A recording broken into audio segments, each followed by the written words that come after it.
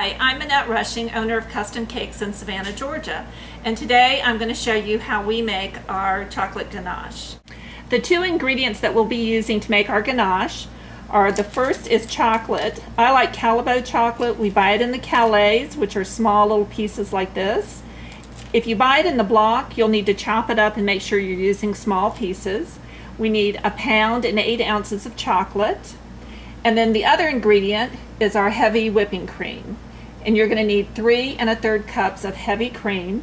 You want to make sure it's heavy cream and not just your regular whipping cream. Go for it.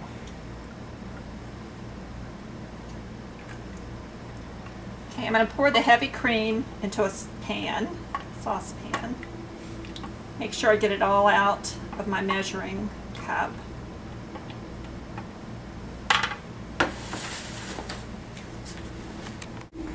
And I'm going to put it on medium heat and let it stay here until it starts to boil. You want it to just come to the boiling point.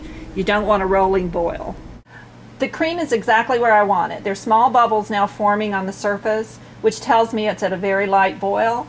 So I'm going to turn the oven off, the stove off, and I'm going to take my cream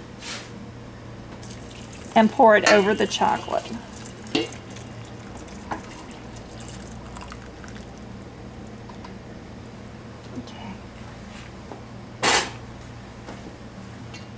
I just want to make sure that all the chocolate is covered with the hot cream. And now I'm just going to leave it for a couple of minutes, let it set, let the cream melt the chocolate, and I'll come back to it. We've let the cream sit for 2 minutes, and you can see how it's melted the chocolate.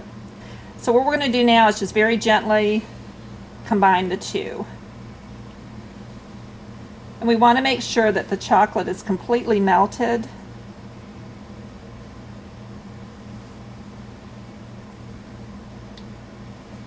And it's going to take a few minutes to do this. As you can see, it's starting to come together.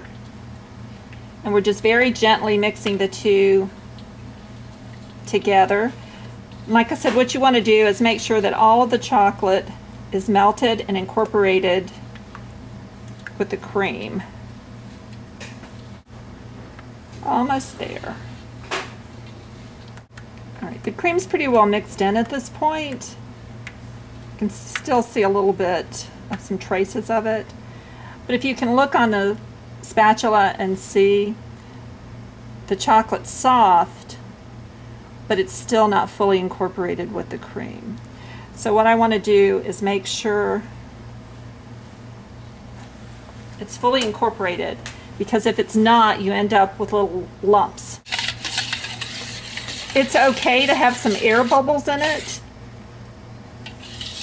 and they look like little blisters, and that's how you can tell the difference between unmelted chocolate and the air bubbles.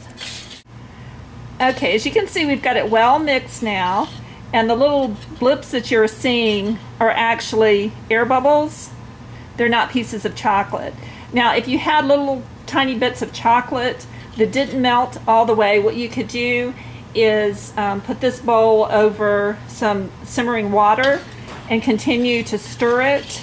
I'd use a spatula, not a whisk, until all the chocolate is completely melted. And then take it off and just let it sit.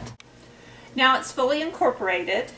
I'm going to let it cool completely in the bowl, and when it's finished cooling, I'm going to cover it with some saran wrap, leave it on the counter overnight, and then come back tomorrow, and it should be firm enough for us to frost our cake with.